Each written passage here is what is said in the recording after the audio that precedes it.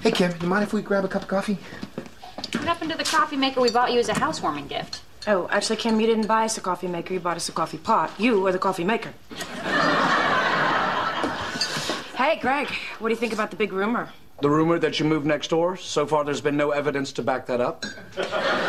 No, it worked. There's a rumor that the studio is going to be taken over. Greg, is this true? Of course not. If the studio was being taken over, I'd have heard about it. Savitsky tells me everything, which is great, except when he comes back from Vegas. Some things need to be kept between a man and his massage therapist.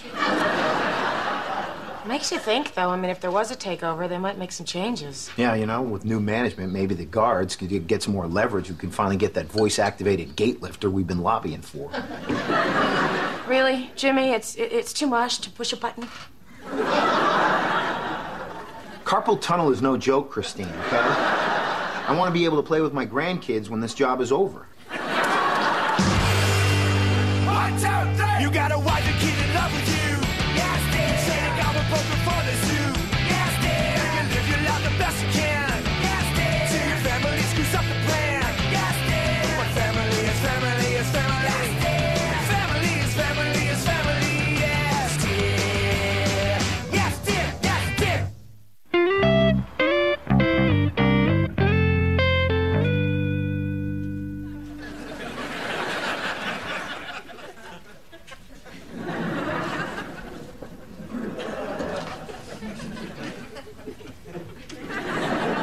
Warner! Hi, Mr. Savitsky. Stop slinking around out there. You'd be the world's worst ninja. You're like Crouching Tiger, Annoying Dragon. Sorry, sir. I just have a question. I don't want to sound paranoid or anything, but I've been hearing some rumors going around, and, well, do you know anything about there being a takeover here at the studio? A takeover? Who told you that? Well, it's just been going around amongst some lower-level people. Is it true? No, please. Nothing is changing around here, nothing at all. Great. That makes me feel a whole lot better. I was beginning to think that I was out of the loop, you know. Never, Warner. Nothing happens around here behind your back. Well, thank you, sir. Sorry I wasted your time. Where's the chair? What chair? I'm sure I was just sitting down here. Yes, but I believe it was Indian style. What the hell is going on around here? All right, there's going to be a change. The board has brought in some guy named Paul Mercer to be in charge. They're moving me down the hall and giving me another title. Well, why didn't you tell me any of this? I couldn't tell anybody. If I did and their stock traded, I could go to jail. And in jail, getting points in the back end means something totally different.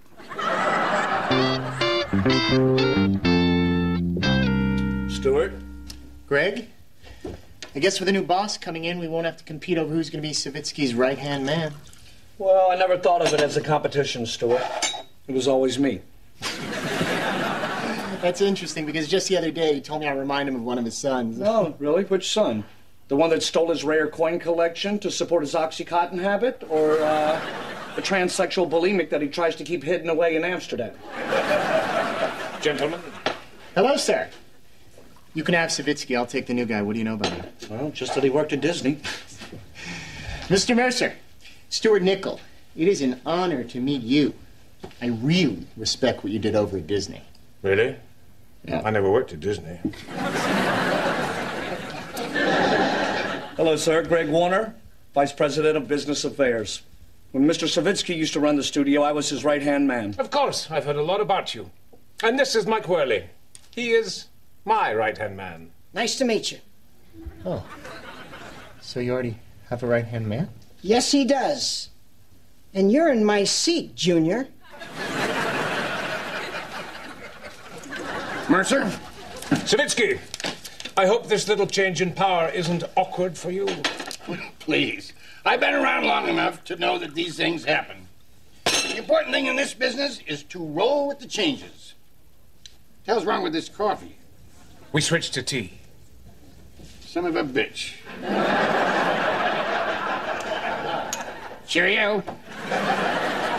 Obviously, when there is a new boss, there are going to be some changes. And this morning, Mike, he boosted the morale of some of our lower-level employees by giving them meaningless bumps in title. For example, our janitors are now Cleaning associates. That's very nice. Thank you. My idea. Somebody call security? Ah, yes. Thank you. Please, stand by the door, officer. Sergeant. Sergeant Hughes, you made us sergeants, remember? You made us all sergeants. Paul, I don't think you need to have security guards at our meeting. This place is pretty safe. In fact, we haven't had a real incident since the time Anne Heche broke into Stage 18 and tried to drive the Starship Enterprise. I mean, that's true. I mean, the only time we call security is if we're locked out of our office or, you know, we need someone escorted off the lot because they were fired. Please tell me you're locked out of your office. Listen, this isn't easy for me. But since I have Mike here and he serves the same function as Greg and Stuart, well, somebody has to leave.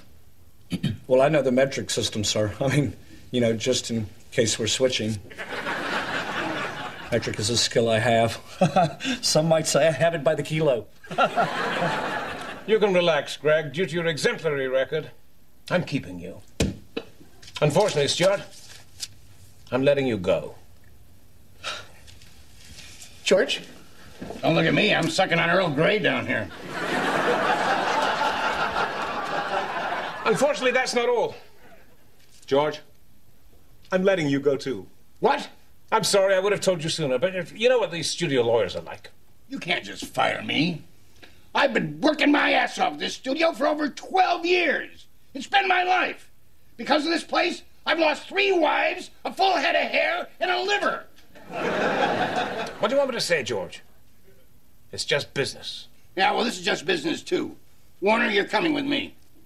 What's that? You're coming with me. What? Where? Anywhere we want. Ever since the rumor of this takeover started to leak out last week, I've been flooded with offers to run other studios. I groomed this kid, and I'm taking him with me. Oh, so take him. Mike and I flipped a coin between Greg and Stuart anyway. What? Officer? Sergeant. Sergeant. Get Stuart back here. Right away, sir. I'll check the break room. There's a good chance he's peeing in the coffee pot. Wait a second. You flipped a coin? I thought you kept me because of my excellent record. Yeah. Heads, 1. Tails, nothing. That's how you're going to make major decisions around here? No, quite frankly, I didn't think it was that big of a decision.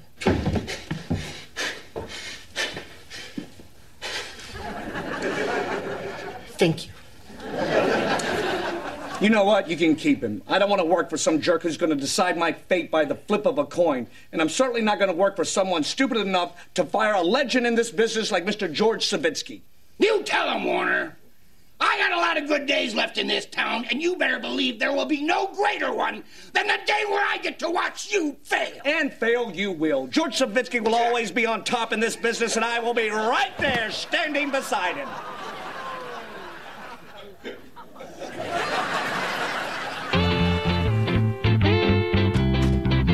Mr. Savitsky? Come on in, Warner. Are you okay? I'm okay. They say it was just an anxiety attack. And you feel they've been thorough? Oh, are you kidding? I've been prodded and probed and fondled so much, I feel like I should go to confession. It makes me feel better. This morning I thought you were a goner. I'm fine. And thanks for your loyalty. It took a lot of guts to say what you said in that boardroom this morning. I was just following your lead, sir. So, what's next for us? You want to go over to Paramount? You want to start a bidding war with Fox? You want to get some investors, start our own studio? I'm quitting show business and devoting myself to charity work. Excuse me? Look, Warner, this anxiety attack was a real wake-up call. This business was slowly killing me.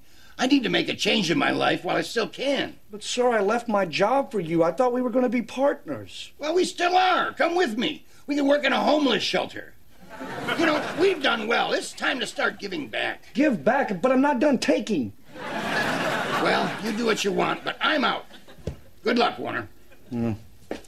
Thank you, sir. Oh, and by the way, do me a favor. Don't tell anyone about my plans for leaving show business. Why, are you having second thoughts? No, I'm having a 2 o'clock sponge bath from a nurse who wants to be an actress.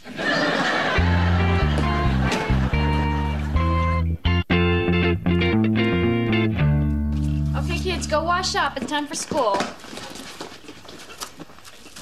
So, you want to come by work today and have lunch with me? I thought you had to go with Logan on a field trip today. Oh, no. Logan's not allowed on any more field trips. Last month at the firehouse, he kept laughing every time they said flame retardant.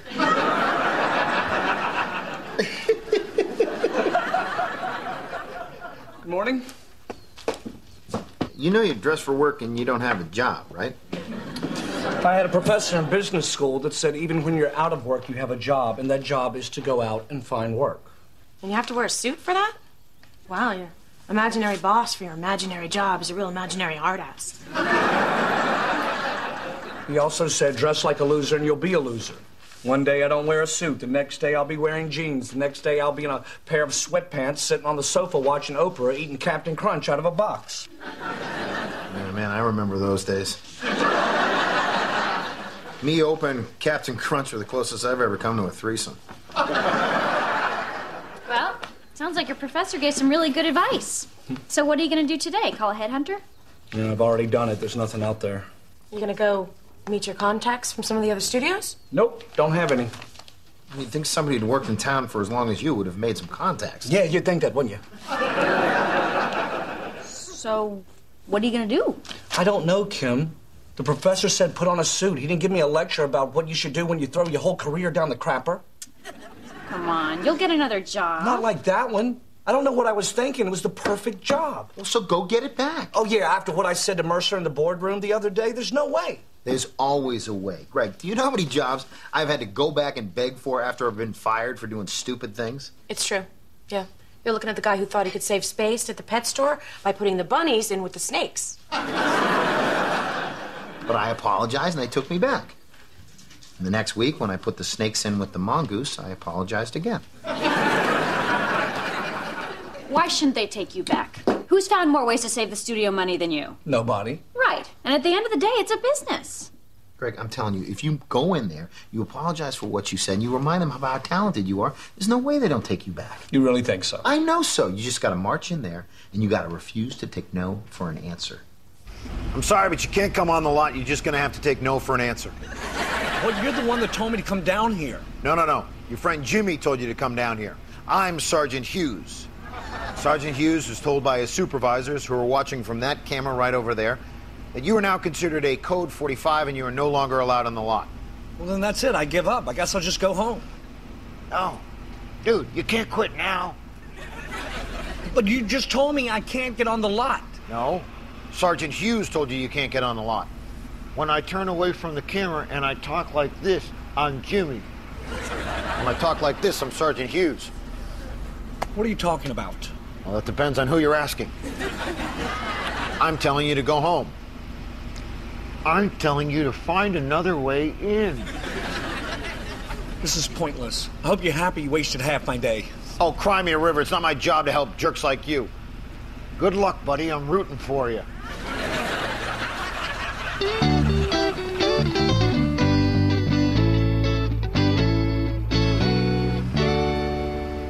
Hey, Kim. How you doing? Great. Christine's waiting for you. Hey, did Greg stop by? Yeah, he didn't talk to you? No. Oh. All right, well, listen. If you see him, you got to give him a message from me. You got to tell him there's loose dirt under the west wall if he wants to dig a tunnel. Oh, and tell him I said it like this.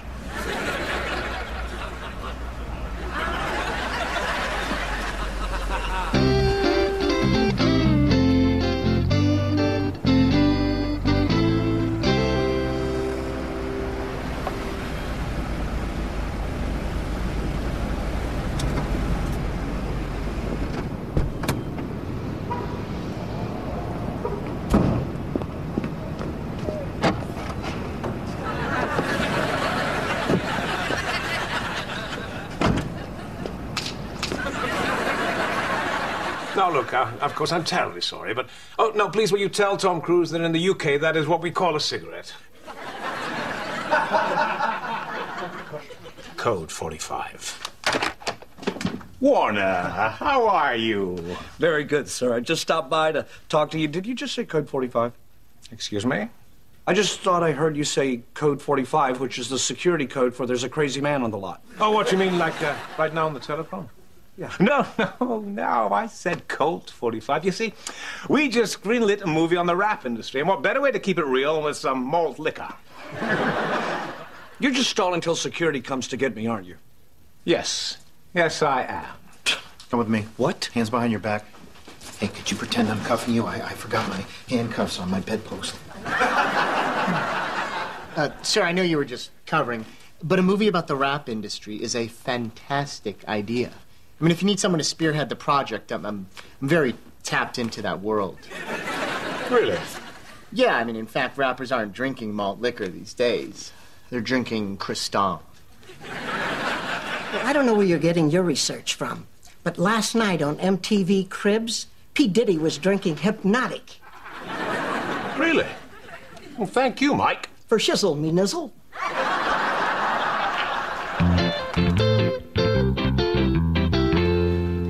Good morning. Greg, your pants don't match your jacket. You're wearing two different suits. So what? I'll just take off the jacket and just pretend in my imaginary job that it's Casual Friday. Listen, I hope you're not going to try to sneak on the lot today. I got your picture posted at every gate. Don't worry, I gave him a really nice candid shot from your wedding. I didn't want to cut the picture, so you might want to let your Uncle Rob know that he can't come on the lot either. This is serious. You need to perk up here. You have to get a job. Let's face it, we've grown accustomed to a certain lifestyle, and it's your function to maintain that lifestyle. It's not my only function. Kinda is. You don't cook, you don't clean, you can't fix anything. Well, I'd like to at least think there's one other function that I'm pretty good at. You know, upstairs. Get a job.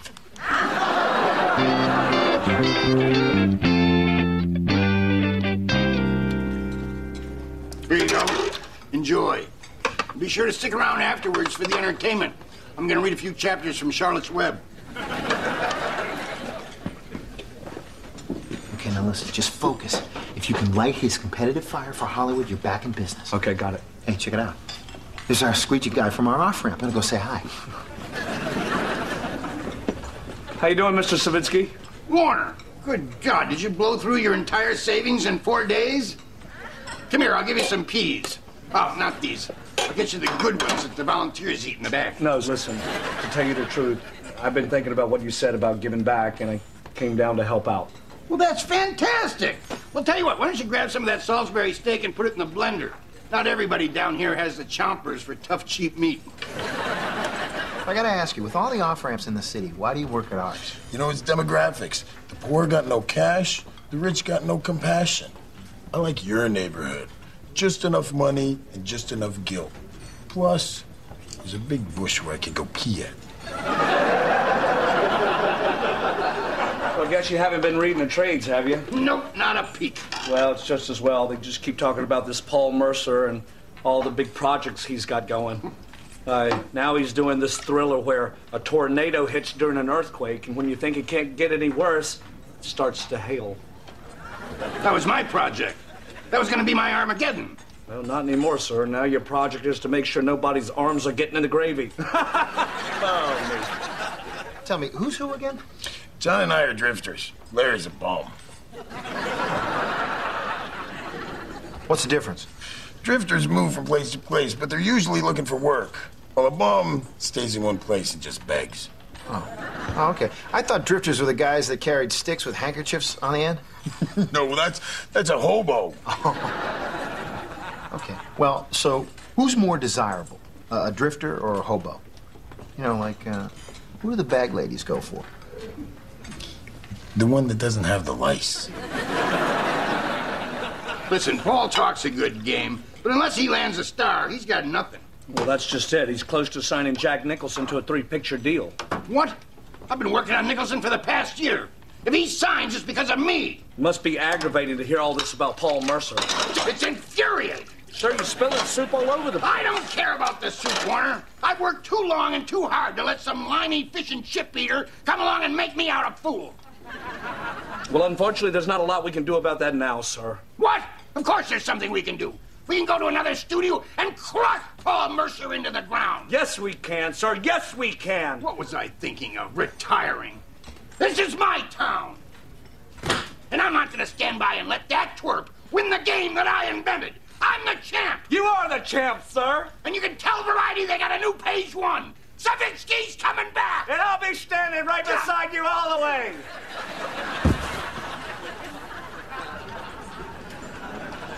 Sir? Champ? Damn it! So, day 12 of unemployment. How's Greg holding up? Not bad. He seems to have found a new routine. Kim, get in here. Oprah's doing her favorite things. Bring Kleenex.